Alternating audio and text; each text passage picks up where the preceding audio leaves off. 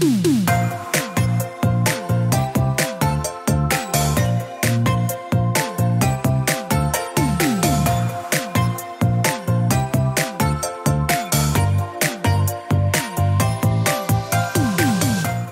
to the Plant-Based Podcast. Did you know that plants are truly amazing? Not only can you grow them and eat them, you can also wear them, drink them, nourish your skin with them, and so much more. Let Ellen and Michael inspire you to love plants as much as they do, as they chat with the movers and shakers in this wonderful plant-based world. So, let's dig in. Hey Ellen, you're getting really patriotic this year. I've seen recently you've planted up a British patio container with only British grown plants. You are absolutely right, I did, and it's a very beautiful British patio container pot at that. And all the plants in the container were from Hillier Garden Centres. I know, gorgeous lavender. You've got that lovely perennial candy tuft as well. Do you like mine though? I've got that lovely golden acer. Are you jealous? I am not jealous because mine is nicer than yours. So I planted up a really nice, cool, calming, well-being kind of pot, and yours was fiery and vibrant, wasn't it? Wow, absolutely. And those plants are from Hillier Garden Centres, and they actually support Series 7 of the Plant-Based Podcast. And did you know that Hillier actually nurture over 1 million top quality plants each year at their Hampshire nursery? Hillier are your go-to for quality British grown plants.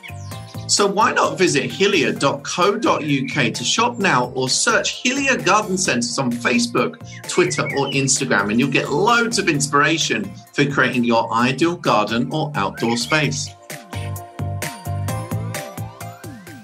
Okay, we're well into flower show season, and we've really got a great exclusive for you today. We're here with Helen Boem, and she is the lady behind all of those amazing floral marquee displays. She works with many of the specialist nurseries up and down the UK, a couple abroad as well, I believe. And we're going to talk to her all about what she does and the fact that she's got the best job in horticulture, I believe. So welcome to the podcast, Welcome Helen. to the podcast. Thank you for having me. I feel privileged to be here, so thank you. And we feel really excited because when we get any kind of behind the scenes kind of gossip, then we are very happy. Yeah, that's good. I can give you plenty of that. Oh, awesome. That's cool. We wanted to have you on the podcast for a while, but your agent kept telling us no. Oh, right. Did you know you got an agent? I'm a busy person. She's a busy lady. No, but thank you so much. Really, really cool. Can you tell us, what you do, but what also you did before?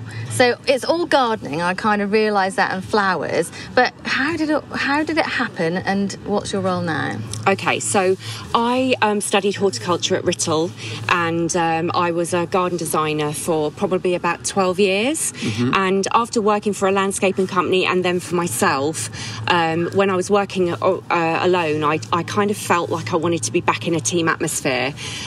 So I decided, just kind of for a bit of a break, I volunteered at the Chelsea Flower Show to be a plant hunter. And when I was there, I loved it. I loved the fact that I could walk into the show before it opened. I got to see all the exhibits, meet the exhibitors. So what was a plant hunter then? So it's basically a volunteer that works in the pavilion or in any of our floral marquees. So they walk around, and if somebody's looking for a specific plant, you can then direct them to the right exhibitor. I didn't know that existed. That's a job, isn't it? Yeah. Amazing. So we get lots of really good volunteers coming along, and it's people that have plant knowledge. So obviously, with my background in garden design, I applied to volunteer and did that. So cool. Yeah. So after I did spent the day at Chelsea, I then decided that I'd actually quite like to work in the shows department. So I applied for about 4 or 5 different jobs. Yeah. And actually didn't get through to the interview stage for any of them except for the deputy show manager of Hampton. Mm-hmm. And when I went for the interview, I've got no event experience at all, but the interview went really, really well.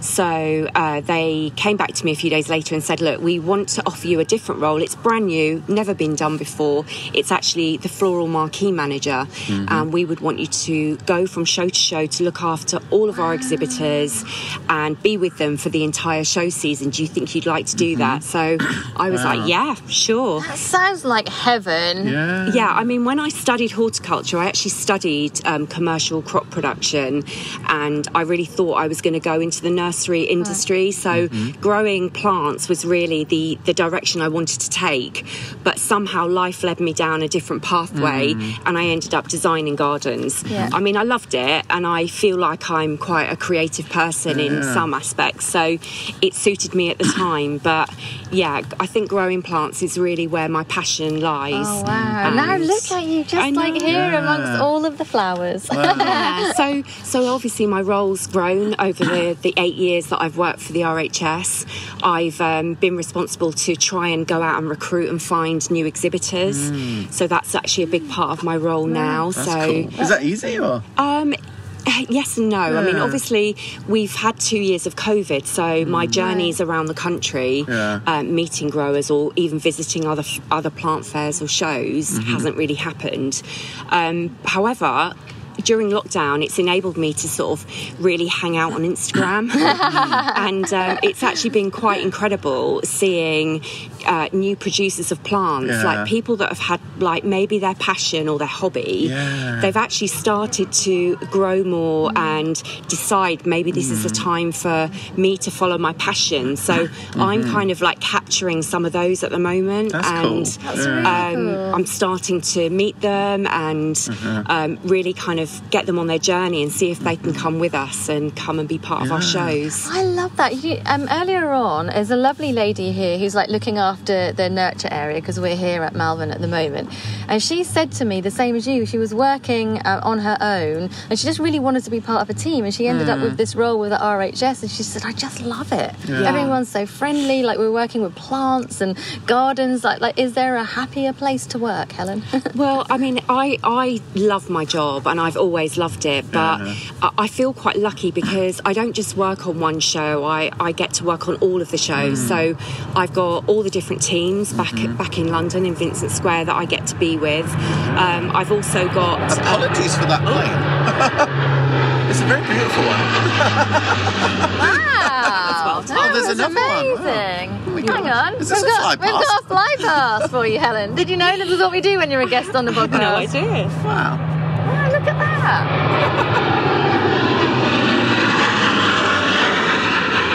They know who we are. That's amazing.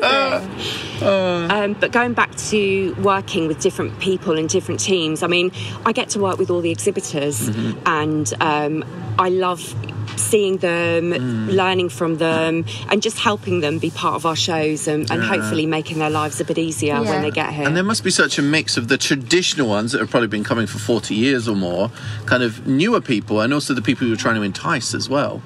Yeah, I mean, that's really what my role now is focusing on. So originally it was just really to kind of oversee the floral marquees on a day-to-day basis and their setup and running.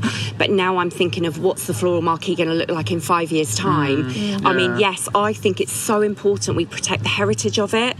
I think it's a really important part of the history of the RHS that we still have the traditional exhibits, but equally we want to inspire people. We want it to be creative, and we want to embrace the small niche growers that come along. You know, they might be looking for something a bit different. They might need social media coverage, or they might need exposure to a different type of audience or a different type of customer. So, and we want to tap into their audience as well. So, works both ways, doesn't it? Absolutely. So I'm, that's my thing that I've got in my mind. What will this place be like in 5 years' time? But is it like, because I know there's a lot of newer growers in the last few years of like houseplants, for example. So it must be easy to find a new houseplant specialist. But is it harder for outdoor? Are there newer growers for outdoor or more specialist places that you're still finding? Because I feel like it's only a certain number of growers in the UK, and where do the new ones come from? And the houseplant ones have come, but the outdoor plants, how about that? Well, every year at Malvern, I mean, obviously not in COVID, but every year I have a seminar for potential new exhibitors. Okay. So on Tuesday, I had 11 growers that came to visit the show, and we had a range of different plant specialisms. So I had a Crocosmia breeder from the Isle of Wight that came, and he's really keen keen to come to our shows. He only sells crocosmia that he breeds himself. That's very cool. And he wants to come and display them in a bit of an artistic way, because him and his wife That's mega cool. love being... really cool. Oh, hello, there's a dog. Oh, there's a dog joined us. Hello, aren't you beautiful? Sorry. Thank you, Ellen. we also had, I think you know them, Seagate irises. Oh, yes, we've been there. It's amazing. Love it isn't there. So Yeah. gorgeous. Oh, are they going to come to a show? I hope so. Oh, I really hope they do. Like, the guy who's taken over they're has only great. been there a few years, hasn't he? And I think he was really up for doing stuff. And when we went there, I had no idea it was going to look like it looked. Yeah, And, you know, yeah. I'd seen it driving past and it looked Amazing. kind of pretty, but to have them here, Yeah. you've got to do What it, do we need Helen. to do to... You've got to do it. we need to pelt them with Instagram messages? Let's persuade him. I'd love to know, like, now it is show season has kicked off. You seem very calm. Yeah. But are you calm? Do you feel calm, or do you feel inside slightly kind of I think actually I'm a fairly calm person. I think that's what helps me with my job. So at the moment I've done it so many times over and over that I feel okay. I think at the beginning of May, or just before I came here, I was thinking, oh my goodness, Malvern, Chelsea. So many. It's a big month. It's a really big month, and I know that the days are going to be long, the hours are going to be. It's going to be super intense. But once you're here and you're doing it, it's always the anticipation I find worse than when you're actually on site. Right. So, Yeah, always the way. Yeah, And I think that's the same with almost everything, definitely. isn't it? You know? Yeah. So, but now we're doing it. We're on the road, and it's all good. And it's looking amazing. yeah, So, yeah. It looks good. So what goes into creating a display? Like, how far in advance is it planned? Like, do growers do the same display each year? And if they want to change it up, do they then liaise with you, or do you put some input there with your creative background as well? How does all that work? It can vary. So exhibitors will apply for shows from sort of July, August time. That's when our applications go live. Okay. And then they'll submit their ideas on what they want to do display-wise. Yes, we have got some exhibitors that tend to do similar displays at each show. They might change some of the varieties that they're displaying, or some of them might even display, have a broad palette of plants that, you know, like Hillview, auriculas now, and later on they'll be displaying perennials. So it can change. Some of them want to be creative and want to do new stuff over, you know, every year. But it does come down to cost to a lot of them. You know, investing in props can actually be quite an expense. And you know, running a plant in business sometimes it can be difficult to invest in that.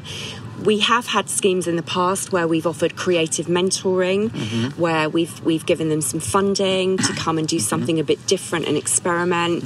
So yeah, we can help them, and we are looking to kind of reintroduce some kind of creative mentoring going forward. So you give them a lot of support then, don't you, exhibitors? Yeah, I mean, what we want to do is we want to protect or help the ones that come and support our shows. I mean, it's really important that we have them here. We wouldn't have a flower show if they weren't part of it. So, it's hugely important. And also, the RHS values the industry, you know, it's supporting the industry as well. So whatever I can do or we can do as the shows department to, you know, enable them to be here and be part of the show is what we've got to do. You're the person to know. Yeah, you're the I gal. hope so. I think for many people, like, when I come to a flower show, kind of my main focus is the floral marquee. Yeah. And I think probably a lot of people are like, especially the people that come I with agree. flat pack trolleys, you know, that sort of stuff. Yeah. So, yeah. I love definitely. seeing people walk away from the shows with their trolley full of plants. I just think, know. you're so happy that you've got all of these lovely plants. Yeah.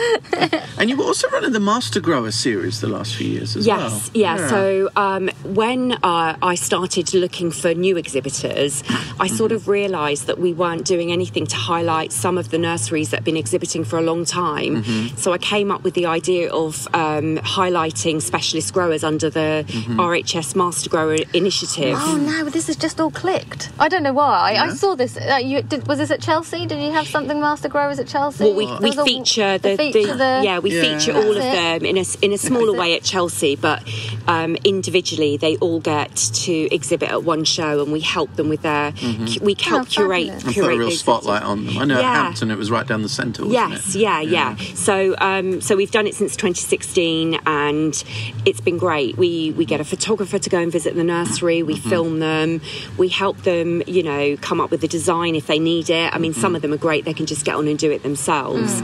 But in the past, I've designed it myself, and I've been there helping them prep it and get it ready. You do all sorts. I've done all sorts. I guess you're bringing that experience with the design, aren't you? So you're the best lady for the job as well. Yeah, so and it's I find now I've done it since 2016, I know kind of the format that works, but it's great when they want to do it themselves as well, because sometimes they can put a slightly different perspective on it. Right. True. Yeah, so we can learn from each other and help cool. evolve.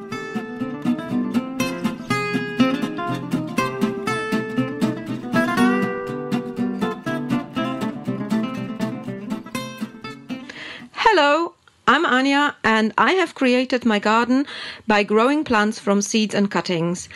Propagation is my true passion, and early summer is great for taking softwood cuttings off many perennials. One of my favourite plants is hydrangea, and hydrangeas are very easy to propagate at this time of the year, and you don't need any special equipment. All you need to do is to cut a strong, about 5 inches long stem without buds on it. Remove all the leaves from the lower 2 inches of the stem and place your cuttings in a pot with cutting compost. You need to keep it moist and always store your cuttings in a light place but out of direct sun.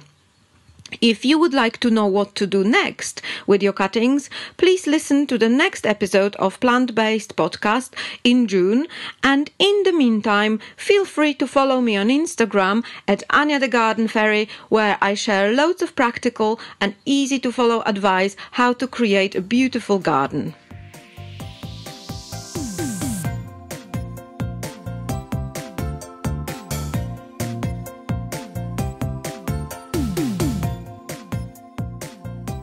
Well, I think you must be similar to Ellen and I. You're living your life mostly on the road, like through the season. Any tips for doing that? Tips for packing would be great. Tips for packing, tips for food and stuff. I had a terrible day yesterday trying to pack. I had no idea what I was doing. Especially different weathers and all of that. Yeah, it's the hardest thing. I mean, I think last year I took about 13 pairs of shoes to Tatton. But yeah, no, don't ask me for tips on packing, because I'm the world's worst. I throw everything in, panic pack all the time. That's exactly what I done. But what about something I find difficult is keeping healthy on the road. Eating what is at hand is so easy to do, and that is inevitably not good for you. Yeah. How do you bring a packed lunch? I try and balance it out a bit. I mean, when I'm at Chelsea and some of the other shows, I'll take my NutriBullet. I'll always have a smoothie, so I know I can get some green stuff inside me. And I try and, I know it's hard when you're doing a long day, but being here, I walk up the hill every morning. At Morn, just nice. to, and it's so easy not to. It's really it's good that you make the effort. Definitely. Yeah, I just think that exercise for me is a big thing, so it just helps clear my mind, and then I feel focused, ready for the day ahead. I completely get that. The food situation for me, being plant-based, can be tricky, so I always come away with a bag full of food just in case, just being sure that you can actually eat and finding time to eat, because you're super busy, so just I could have easily gone all day without eating. I know. And you're just so hungry, so you just have a big plate of chips, but I always start off good, and then once you get more tired and you've been here more days, but at least you started good. I know, which is better than starting bad and continuing bad. So I see a positive there. I really want to know some gossip, Helen. Okay. So I want to know, with everything as busy as it is, are there any disasters? Or are you just completely under control? Hopefully completely under control. We have had the odd disaster here and there. I mean, sometimes weather can cause havoc.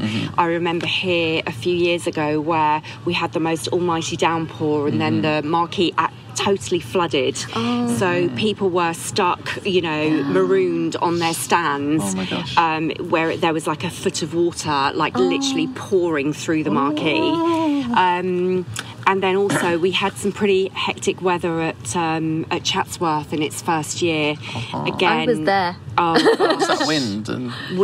Water. Rain, water. I mean, the amount of bark that we had to put down in the floral marquee on top of boards, it was just... And you can't always predict it either. No, but it was exhausting. It was very emotional. Right. We'd all waited for this first show. It was, that was probably one of the toughest days' work I've ever done. Wow. But that probably you then create a bond with some of the exhibitors, I guess, at the same time through that. Yeah, you do. I mean, because you're all there to support each other. Definitely, yeah. I've got good relationships with all of them, and we have been through some tough times, and you just want to help each other out. So That's really nice. So that's a lot about horticulture, though, isn't it? In general, people do tend to want to help each other. And share plants and this and that. It's natural, nice. Isn't it? Yeah. What would you say has been kind of like career highlight or proudest moment? Maybe a display that's particularly memorable?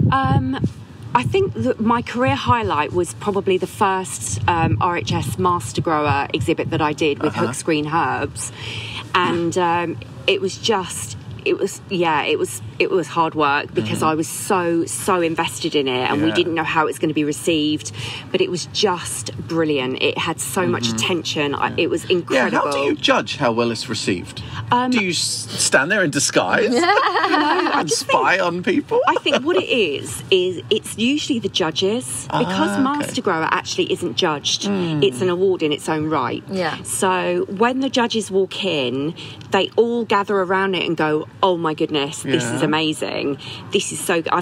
I get really good feedback, and they always comment on how wonderful the content is in there, or whatever it is that's on display.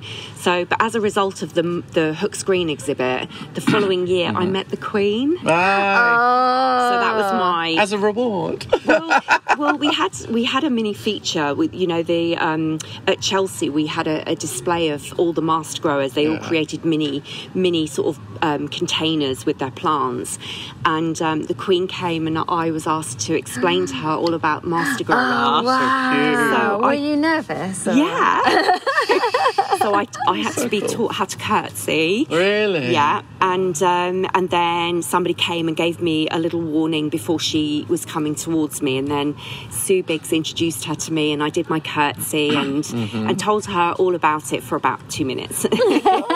But it was so good. And then the Royal photographer took a photo of us, of me curtsying, and it was on their Twitter page and Instagram. Oh my gosh, that's amazing. Yeah. So I feel really proud of that. I feel You proud. should feel proud of that. Totally. Wow. Yeah. With so much creativity in the floral marquees and all of the exhibitors, do you take away any bits of it for your own garden, your own planting? Like, are you inspired by them? What's your own garden like, basically? God. And I know in there you've got 5 odd auriculas ready to take home. Yeah, I mean... We're not jealous at all. Well, I'll say my garden. I mean, my husband's a gardener. I'm away at shows a lot. Yeah, of course. Yeah. It's way down on the list of priorities. I mean, the only thing that I do is I have pots of plants everywhere, all around my front door. So as soon as I walk up my path, I see colour. I've got my main front border I try and keep that looking full of lovely plants and stuff. So yeah, it's work in progress, definitely. I always think it's funny, isn't it, when you work in horticulture, that everyone expects you to have the most perfect garden or the most wonderful photographic garden. Apart from you, Michael, you do have the most amazing photographic garden. But no, this is actually a really interesting little segue, because you just said that you keep your front garden very tidy. Is your back garden very small, or you haven't got one? No, my back garden is quite big, so it kind of wraps around the side of the house. So I've got an area of land that we call it land. It sounds a bit grand, doesn't it? No, I've got an area that definitely needs work doing to it, like a lawn or something. But I've also got some really mature trees at the end of the garden, which is a bit wild. So lovely. At the moment, nice. I've got all cow parsley growing, wild Cool. garlic. That's a really cool vibe. And I actually love going up there just to kind of just be under the trees. Just chill, earth yourself and reset. No, it's just that question, because I think that I actually given more attention to my back garden rather than my front. Yeah, yours is in reverse. Yeah, it really is. So I'm almost like, I don't mind as much what the neighbours say about the front garden, but the back garden, because that's my space. Do you know what I mean? And it's like, I don't care what the neighbours are enjoying. Do you know what I mean? Yeah. It's about my place. Where my house is situated, it's kind of a bit weird. It's 2 cottages into one, and it's our garden is hidden away. We're sat in the middle of lots of other big gardens, so no one really sees the front. The front garden is the same as our back garden. It's a bit different layout. Yeah. So that's why it's your welcome to the house in that case. It's my welcome to the house. Oh, everyone can see my front garden and my back garden. I have one of those bisectional gardens, so where you can walk. Bisexual. Oh. Bisectional. I've got a bisexual garden. I might have. I don't know. Maybe. But everyone can walk down the passage at the back. And then, there's the low fence, and you can see into the garden. It's basically all containers. But my next door neighbour said, "Oh, your containers are looking really pretty," and I felt like, "Oh, thank you." Done absolutely nothing to them whatsoever, but thank you so much. But you're right. Do you do it to please the neighbours, or do you do it for yourself? You know. I hate that my neighbours can see my garden from above. I'm almost like, it's for me. Go away. I don't want you to see it. It's my garden. Wow. That's true. So, Helen, it's been so nice to speak to you today. But tell us, what's next in your programme? Because this episode is going out kind of mid-May, which is like on the cusp of Chelsea. So is there anything you can give a sneak peek about Chelsea?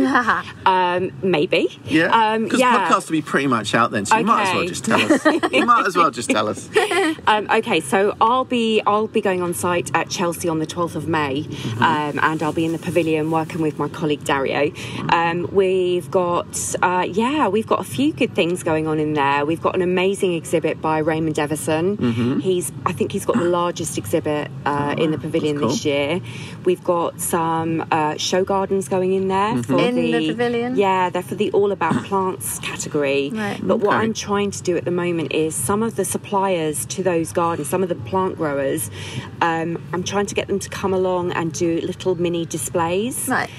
So they're not exhibiting and doing a judge display, but they're going to come and do something small. So I've got a lovely nursery coming down from Lincolnshire called Woodland Plants, and they are super excited about bringing their plants along to Chelsea. That's nice. Yeah, we've got also, I'm working with some of my colleagues on a careers exhibit. Oh, wow. So we're going to be featuring some profiles within the industry on a display as you come into the marquee. And of course, we're going to be mentioning, we've got a tribute to the Queen for her Platinum Jubilee. Yeah. So I'm really... Got to be. Yeah. There's a couple of things, but I'm looking You have to met her after all. I know. I love that. Actually, it's really cool to hear you say about the careers, because not everyone knows how varied the careers in horticulture are, you know, so to be able to put that somewhere where people can see is really cool. I think we're featuring 8 different careers.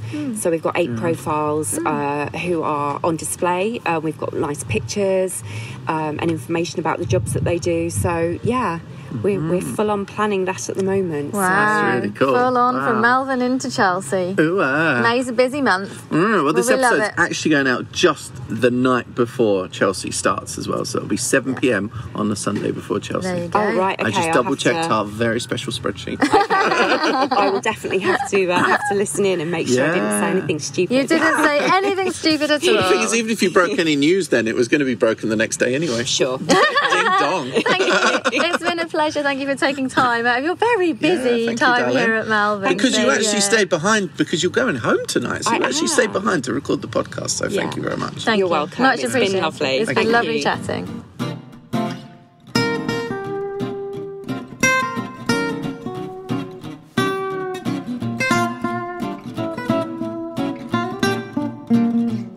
Hi, I'm Lucy, the owner of Unwrapped and Refill, a zero-waste refill shop located at 715 Woodbridge Road in Ipswich.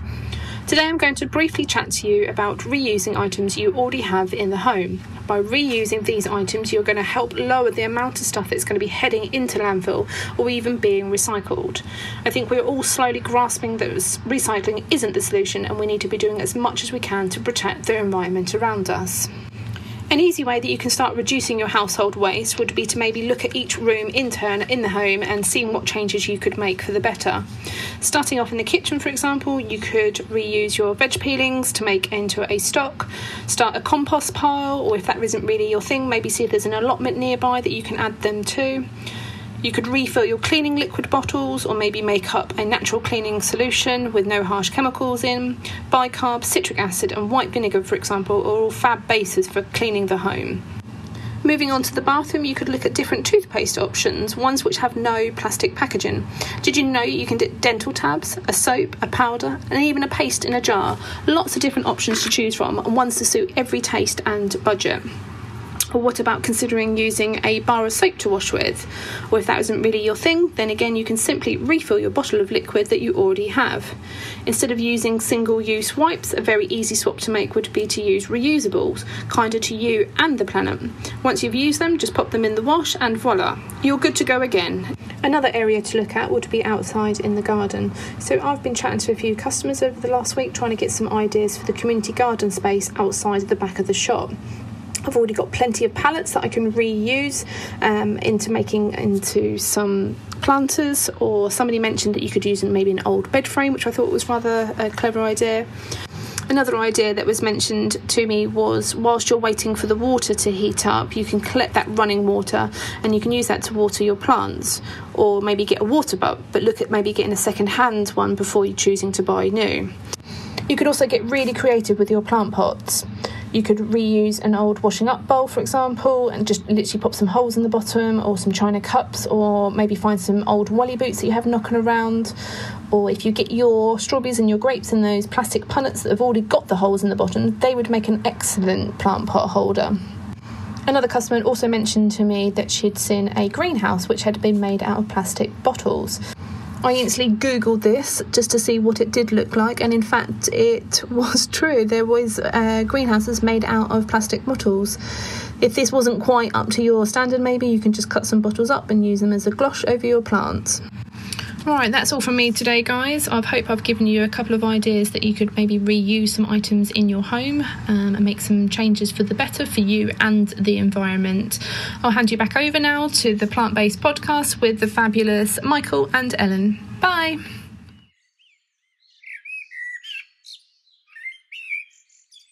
Series 7 of the Plant-Based Podcast is brought to you with the help of Hillier Garden Centres, bringing you over 155 years of horticultural expertise. Shop their top quality British grown plants, both across their 19 garden centre locations or online. And to find your local centre or shop online, visit hillier.co.uk. Or search Hillier Garden Centres on Facebook, Twitter and Instagram for inspiration on creating your ideal garden.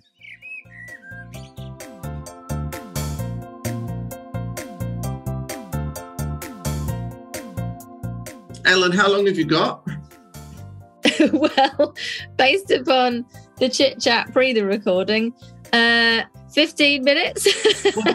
well, basically, I knew you were in a hurry today, but when you arrived on the call, you were just like dribbling on and gossiping. And I was like, well, she's obviously not in a hurry. So I just kind of went with it and just was gossiping back. So I was just so happy to see your face and chat that I forgot that we were already late on the Zoom. And then you saw a lot of my face at Malvern, and it was three-dimensional. I know, real life. How about that? Oh. Okay, so obviously Chelsea, whoever's listening to this on Sunday evening, Chelsea Flower Show starts tomorrow and it's press day, and we will be there in our glorious outfits.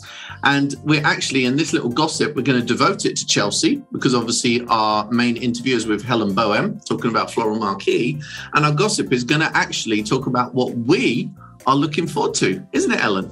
It sure is, Michael. This is a very structured gossip. Like, we don't usually do it. It's even thrown me, and I like a structured gossip. Exactly. Yeah. Right. So what are you looking forward to, young Ellen? Well, are you going to be jet lagged and even more moody than usual? Excuse me. I'm not moody. I will be jet lagged though, so there might be a touch of mood or hanger usually creeps in. At weird times when you're jet lagged. So I land in London the day before, the morning before, and I'm staying overnight on the Sunday night, but I don't get to my hotel until like in the afternoon. So I went and slept. just rock up there. They'll probably let you in. Hopefully. I will ask. Especially if you're hangry. Because I'll ask them to keep my case there anyway whilst I meander around London like a zombie. But anyway, I am really looking forward to this year. And it's funny because it doesn't feel like it was that long ago, because it was actually in September last year, wasn't it? Yeah. So, definitely, actually. It's kind of like we've had an autumn Chelsea and now a spring Chelsea as well, which is really, really cool. One thing that really caught my eye is a few things I'm looking forward to, but one of the gardens is the 100% green biodiverse garden. It's completely made of recycled materials. And it's there to improve mind, body and the environment. And it's called Connected by Exanti, and I think that's how you pronounce it. It might be Exant or it might be Exanti, I don't know. By Exant Garden, and it's completely green, it's completely recycled, it's there to encourage or to inspire people to encourage biodiversity and improve your mental and physical health well-being. And like we know anyway that having a more biodiverse garden does improve well-being, so kind of fitting them all in together is really cool. And afterwards the garden's then being donated to a cancer ward to help patients with their recovery as well. So I really like that element of the design of the garden designs, that they are literally lifted and put somewhere, really special, somewhere really needed, so it doesn't go to waste. Yeah, because we always wonder what happens to the gardens afterwards, and it's nice to make it more sustainable. I think, I've got a whole bunch of press releases in front of me, and there's definitely that theme of sustainability and kind of that circular kind of use of the garden as well, because I'm bringing an example here from Gardena, and they're actually putting together a trade stand with Lynn Lambourne. I don't know if you know Lynn. She's like called the Warrior on Waste, and she does a lot of reusing, lots of upcycling as well. And Gardena are actually announcing their 2022 Rethink Pledge, which is based on the foundation of the 3 R's, which obviously reduce, repair and recycle. And word has it that a lot of that display is actually going to be made up from the leftovers from a lot of the other displays that don't get used. Because, of course, when you go down to Chelsea, lots of materials, you make your stand and it looks really kind of posh, lovely, shiny. But what about all the materials you didn't use to make that stand? And Lynn is apparently running all around the marquee and the showground, hoovering up all of that leftover material in order to create the Gardena stand. How cool is that? That's really, really cool. I really love the fact that Chelsea's got on board with recycling and like the environment and that kind of thing. Really cool. That sounds very good. What else are you looking forward to? Whenever I'm asked what plant I love the most, I will always say the French marigold, as we know. But my second is the peony, and I know so many people say that, and there's a million plants that are all beautiful, but there's just something really special about them. And many people also say, they don't flower for very long. But I think that's what makes them special, because then when they do flower, it's so exciting that they're there, and there's so many different varieties now as well. And Primrose Hall peonies, who always do such a beautiful stand in the floral marquee, and they always really think of something so creative. They're doing the Enchanting Peony display, which is a magical experience, and it's going to be covered in 1,000 peony blooms. Some trees as well. It's going to be a bit Midsummer Night's Dream type of stand. And they are also working on the basis of making people feel happy. So there's so much going on at Chelsea this year about mental health wellbeing and making you feel good around plants. And I just know that stand will look amazing, and it will probably smell amazing as well. And also in June, I can't remember the day. I think it's June the 10th, perhaps 9th or 10th. I'm going to Primrose Hall Peonies. I got an invite as well, but I'd be away. I know you did. Now I've got FOMO or BOMO. Yeah, botanical of missing out. Bobo. Botanical. Oh no, that doesn't fit. Yeah. Oh well. Anyway, tell me about the day. Anyway, yeah. That was a rabbit hole. I'll supply you with lots of photographs. Anyway, I'm going along to that where there's Pims and peonies basically, and they take you on a tour of the nursery, and you can see how they grow peonies, get loads of tips, and then you can make a peony wreath or flower crown. And in your place, if you couldn't come with me, I'm taking one of my friends. I really wish I could go. It was like a girls' day out. Oh God, bubbles and botany. Oh dear. There's even more, because there's also the project Giving Back as well, which is kind of covering 12 different gardens and obviously has been used as a way to boost giving back to charities as well. So look out for some of those gardens. But I did want to mention, let me just pull up the press release as a complete pro. There's actually going to be a really cool stand kind of display between Dalefoot Compost and the Eden Project, where you're actually going to get to see a slice of Cumbrian peat bog on display, which is helping to highlight the importance of peatland. So I'm quite looking forward to seeing that. And I think that will be a really great educational tool as well, because sometimes we don't comprehend stuff until we see it kind of, and I think that cross-section is really going to work. So that is something I'm really going to make a beacon for. That's a borrowed slice of National Nature Reserve. That's a really, really good idea. And you're so right. We can disassociate from things, can't we, when we haven't actually seen them? It's like, is it really real? Like, how do you connect with it if you haven't actually seen or experienced it? Yeah, so that's a really good idea with the peat, especially that's being so topical at the moment as well, isn't it? Definitely. And Dalefoot are supporting 6 different show gardens with their peat-free compost as well. So the New Blue Peter Garden, Discover Soil by Juliet Sargent, Brewing Dolphin Garden as well, Mother for Mother's Garden, the Wild Kitchen Garden, and the RHS Queen's Jubilee Photographic Exhibition by Dave Green as well. They are going to be very busy. And they do a vegan compost as well, which I've used in my garden for the first time this year. We'll actually fill the pots in autumn, so I'm really looking forward to seeing like how the plants grow in it too. I'm using I don't think it's vegan, but the wool one. Yeah. And I've been really impressed with the texture. It's really kind of moist and it just feels good. You know what I mean? I know it sounds weird to talk about compost that way, but we're gardeners, we're growers, we know what we mean by that. But it feels sexy. Yeah. So from the outside in, the next one for me is the Houseplant Clinic. I'm looking forward to popping over there. And the reason is, and this is something that we have to discuss, Michael, because when I read the press release, it really made me giggle. Yeah. So the Houseplant Clinic is by the plant rescuer, which is Sarah Gerard Jones, and the Happy Houseplant Company. So it's a collaboration. And when I was reading about, what the clinic was all about, it says that all too often houseplants are treated as disposable items, like a wilted bunch of flowers, but they are alive and do so much for us. The least we can do is try our best to help them recover.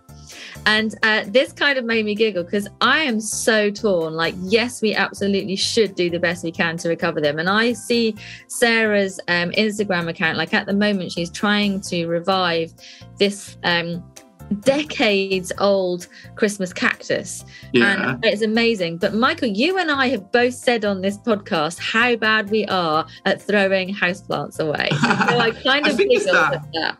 It's that fine line of knowing when to give up as well, and not waste your resources on trying to keep the plants alive sometimes. So, yeah, it's a fine balance. But I love what they've been doing in partnership with like shops like Urban Tropicana to obviously sell these plant rescue boxes, which I think is really good idea. They're plants that have definitely got a chance of survival as well. So love that. I think the houseplant kind of studio area is going to be more buzzy than ever, because that was obviously new last year. You had that gorgeous display by Ian Drummond, the indoor garden design, the pink one, that was lovely. The guys from there are back this year with a new display. There's also one that is a kind of combo between the Aroid Attic and the Botanical Archive. And this is a houseplant studio where it's kind of got the theme of social media meets reality. And I think in there you can take various kind of shelfies and selfies kind of at Chelsea, but there's a few key plants there as well. Begonia pink minx I see is on this amazing list. There'll be loads of Monstera obliqua, loads of rare anthuriums as well. And they'll also have a bit of a display of a few key houseplant and kind of exotic plant books as well. And they'll also have a copy of the very bright pink Hortus Curious there. Don't you know, Ellen Mary? Of course they will. Of course. PR power. Ellen, I'm doing something really racy at the moment. I've just put on some rose lip balm. Yeah. And now I've put some spearmint lip balm on. Rose and spearmint. I'm mixing them on my lips. Yeah. That is so racy. Right, what else are you looking forward to, darling? Well, apart from all of it, because obviously it's so exciting. It's so much, isn't it? It's like you need a whole... When you look at what's going on at Chelsea or any of the flower shows, but there is something amazing, you know, something special about Chelsea. There is just so much to do and see. And apart from all of the amazing show gardens, the floral marquee, which is like my favourite place to go. Yeah, I've got something cool to tell you about that as well. The floral marquee at Chelsea is like no other. It's just exquisite. I really want to spend a bit more time meandering the show gardens, because I often don't get time to do that. And I'm just going to say, finally for me, is I am really looking forward to meeting in person August's garden. Oh, yeah. She messaged me and said she's going to be there. Oh, do you know what? Sometimes this sounds awful, but you want to go to Chelsea in a disguise, because you see people, and it's great that you see them, and you have a little conversation, but you feel like the conversation's not even enough, and you feel like you want to have a 30-minute slot for coffee with every person. Yeah. So, yeah, it would be nice to go to Chelsea twice, once in disguise and once as the real person. Some of us don't have to wear a disguise. We can meander anyway and be just fine. Well, you could be there and just let it rain on your hair, and then you'd be... No one would know. No one would even know it was me. Ellen. I'm looking forward to seeing, August Garden. Kirsty, my little allotment, will be there. The Cloud Gardener, I'm looking forward to. What's she up to? Is she on a stand or? Muck boot stand. Oh, cool. She did that last year. That was great. I think she's just helping out this year. And the Cloud Gardener has basically lifted his balcony plants from Manchester and plonked them on a balcony at Chelsea. So looking forward to seeing that. Airlifted. I'm looking forward to seeing Grow Tropicals. They're from Leeds, and they've helped us out with a few plants for Steph's Packed Lunch a few times. Also, Binny's Plants, really great independent nursery. They're actually going to be wearing Mr. Plant Geek t-shirts as well in the main marquee. So that's pretty cool. How did you manage to get your book and your t-shirts all over? They just asked me. And I just made it happen. That's the thing. Yeah. Make it happen. And I always say yes to everything, Ellen. That's what, as you well know. Absolutely. I've also got one more thing from the Houseplant Studios, actually, which is Edible Bus Stop, who've been around for a few years now. I remember first coming across those at the Tatton Park show, and they've actually got that biosonification sound again that they had last year on the display, but they got it a little bit different this time, because they got Woody Cook, who is obviously Norman Cook, what's his name? Fatboy Slim's son. Yeah. And he's going to be playing kind of plant music in a kind of almost like a DJ booth. And that is from the Edible Bus Stop. And that is going to be really, really cool as well. Oh, my God. That's going to be amazing. I went to a Fatboy Slim. Oh, my God. There's another thing I forgot to tell you. Have you seen this ice garden? Oh, well, I've seen the design. It's going to be a garden in ice as well, which is by the Plantman & Co. Oh, my God. John Warland. I haven't met him, but I just started following/stalking him on Instagram. And oh my God, I can't wait to see that as well. Oh, I need a to-do list on the day. The thing is, with Chelsea, even if you had a to-do list, you wouldn't do the to-do list, because you do get pulled around a lot. Do you know what I mean? And you kind of have to go with the flow on the day of what you want to see. Yeah, totally. You can't. It's impossible to meet any certain timings or anything like that as well. It's just, you have to surrender yourself to the day. Absolutely, you do. Anyway, I am very excited about it. I actually don't know what I'm going to wear, and I'll tell you why. I brought with me to the US the skirt I thought I was going to wear for Chelsea, because obviously I'm not going home until after. However, since I've been in the US, I've eaten a lot. You got fat that quickly? The skirt was already a bit tight. All right. So now I'm like, maybe I will go shopping on my first day back in London before I go to Chelsea. No, but Ellen, I reckon if you had 2 days of really good, I reckon that just, It is just bloat. It is. So just lay off the whatevers, pita and hummus. bread, biscuits, and chocolate. Before we go, Ellen, we're going to do a bit of a kind of, I don't know what you call it, but like a kind of secret ballot, because what we've actually got in front of us is the shortlist for the Plant of the Year contest. You might remember that last year, Circis Eternal Flame won. And I was really lucky because we took it to Steph's Pat lunch afterwards, and I brought some of the plants home, and I just was sorting out my plants the other day, and I seem to have 3 of those plants here. So if you want one, Ellen, I can bequeath that to you. Bequeath. Yes, please, do I have to die to bequeath something? Oh, yeah. I'm not sure. I'd be really sad about that. Gift it to me. Thank you. Yes, that's pretty cool. But this year, there's 20 on this shortlist, which have been whittled down by a panel of 100 plant experts. And they're the ones that they'll actually do small speeches around on the day at about 11 a.m. in one of the marquees, kind of out the back. Yeah. And afterwards, they vote, and then the winner is crowned. But Ellen and I are going to see if we can predict who the winner's going to be. And we're writing down on a piece of paper our first, second and third. This is almost like betting on the Grand National horse race, isn't it? And we're then going to bring these envelopes with us to Chelsea and then open them after the new Plant of the Year is crowned. And we'll see how close we were to guessing, because it's a strong list. There's Symponiums, there's a new variegated Forsythia, there's dwarf Buddleias, which I think have been out a few years, so they don't have a chance. There's a really nice hardy geranium, intense. Yeah. Regelia, dwarf Regelia as well. Aeoniums. What are your favourites? Not giving too much away about what you might have voted for.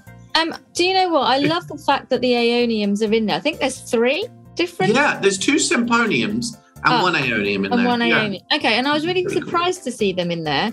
And then I was thinking, but is that too different for Plant of the Year? Do you know what I mean? To be in there or not? Or would they go, oh no, that's different, that's cool? Yeah, see, I think it's different. And I think in the case of Symponium, this is the first time that hybrid's been created. So to me, that is what Plant of the Year is about, kind of, movements in breeding, kind of brand new things. So I think it has a chance. I don't think it'll win, but, we'll find out in the envelope. We'll find out, won't we? I love the hardy geranium. I actually just think that they are the people's plant, but I think a geranium has won before, and I do wonder if they think about that when they're kind of... But what would that be? Roseanne, which...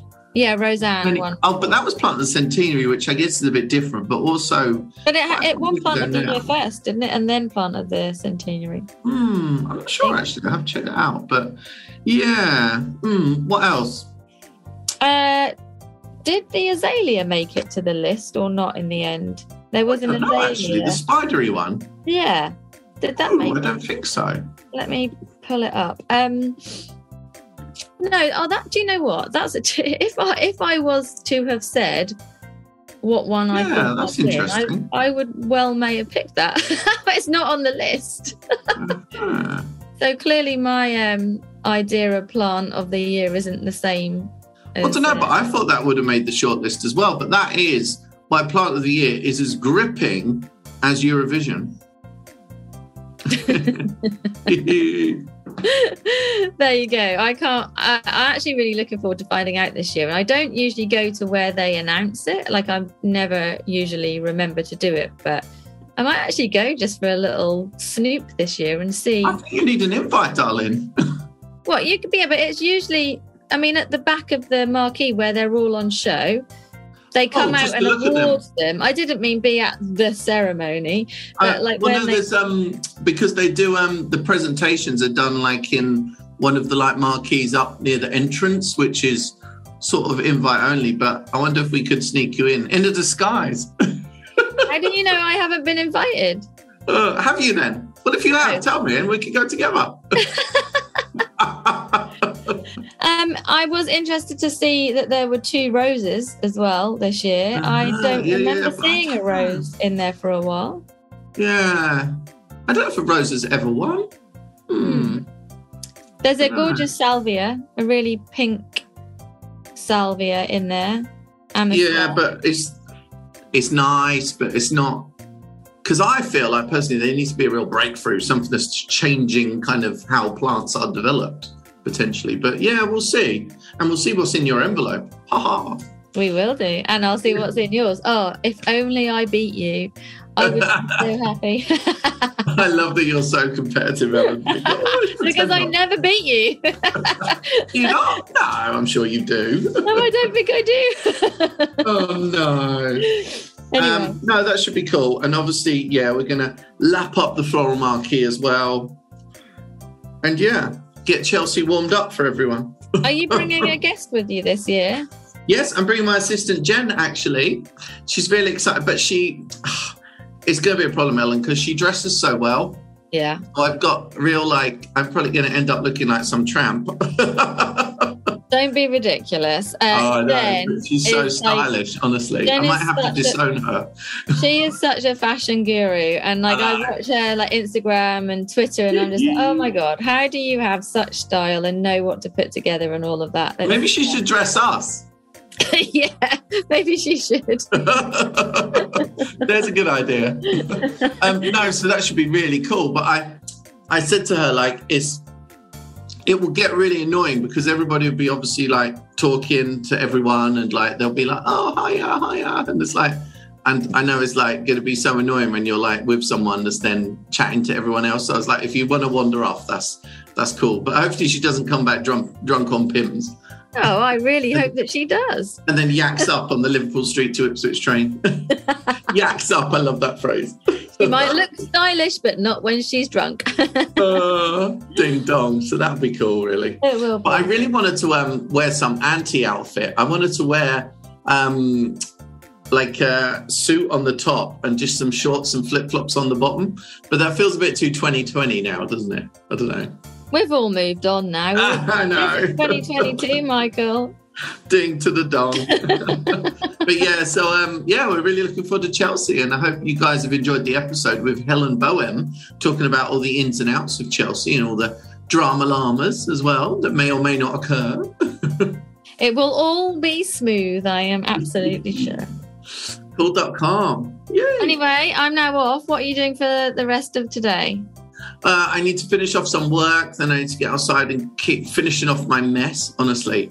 I knew yesterday that I needed to finally get some stuff sorted outside because I needed to create some content and do this and that. And I'd never had any time to actually stop, and because I'm always then doing stuff in such a mess. Yeah. But of course, my tidying up process is also a mess. So I'm kind of still in the middle of all of that, but it'll come right in the end. But I work in such a muddle, Ellen. Oh my God, it's not even funny. It's just compost everywhere. It's why are you working like this, Michael? You just, oh my God. Because everything's just in a rush and you've got to get it sort of done, and I do that. But the thing is, if I was more methodical, then I probably wouldn't need to rush so much. I don't know. I think you work with how you feel. You know how you always say to me about not working in the morning because I can't work in the morning. Yeah. It's more rewarding when you then do get it tidied. So yeah. Just go with that. Okay, well, I will be seeing you at Chelsea then on Monday. You will, absolutely. So yes. In your flip-flops and shorts. Cool. Have a nice flight. Thank you.